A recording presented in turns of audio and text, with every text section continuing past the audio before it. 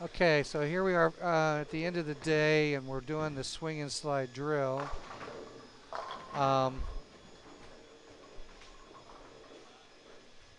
and that's what this represents, is the swing and slide drill.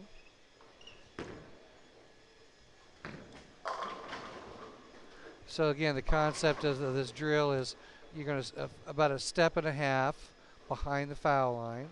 You've got your right foot slightly forward of the left foot, and then you got your left arm out in front with your thumb facing the floor, and you got your head tilted to the right. So we're looking for high-low, and you can increase that if you want to. As a matter of fact, I would like to see you increase that several degrees and increase that angle from side to side, from this angle here maybe to that angle there. So it's going to look more like something like that. And of course, the head will be lower than that coming down because the shoulder is going to drop, which is going to make the head drop.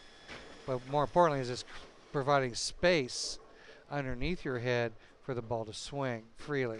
And that's what we're after, space. The ball goes up to the hand but not touching it.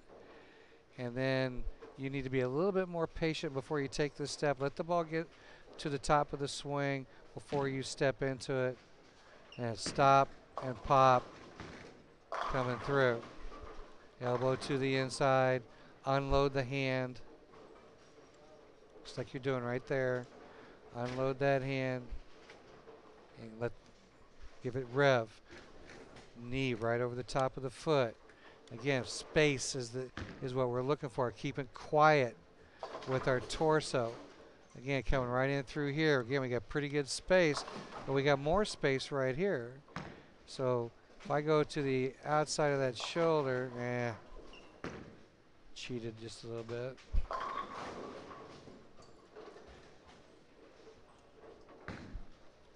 Right there. So there's the amount of space that you have to swing underneath your head.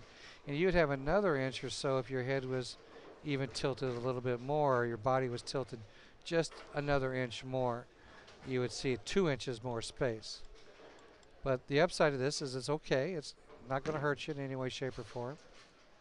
Now, you can see your arm has started to clear out. We need to get that arm out of the way, but keep the shoulder predominantly in front, and then let this shoulder drop underneath right there. Elbow goes to the inside, hand unloads, and everything finishes through the face. Okay, so again, a little bit more angle even here at the end. Again, you can see the side of your head is not establishing the border. The shoulder is established the border.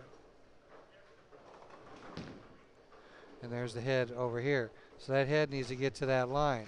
If the head gets to that line, this shoulder will drop more inside, and then we'll have a little bit better angle coming to the inside with the elbow staying inside longer, and you'll be able to unload it even better than what you are right now. But don't get me wrong, this is pretty good right here. You can see the angle of your shirt is pretty straight on, as opposed to what we saw here as you're in the real approach. Oops, went the wrong way with that.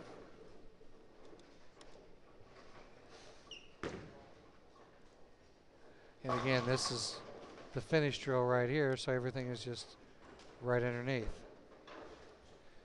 Okay, so again, that's kind of the angle that we're looking for. That looks pretty good there. The head and the shoulder are on the same line. The head and the shoulder are on the same line here, but that's because the shoulder gets so far up in front. And that's what we're trying not to do. I don't want the shoulder to get in front of the head. I want the head to get over the top of the shoulder. So again, we got pretty good concepts, but we're going about it maybe not the best way we could. So again, I want the head to move and not the shoulders and the upper body to straighten up and turn to the inside. And the reason we don't want to do that is because now the swing line is outside in as opposed to inside out. And that's what we're looking for, is an inside out look. That's why it's important for that elbow to get to the inside, because that promotes and initiates the inside out. The load unload of the hand is another proponent to inside out ball direction like you see right there. So the ball landed here and it just naturally faded away from you. That's the way it's supposed to be. All right, my friend.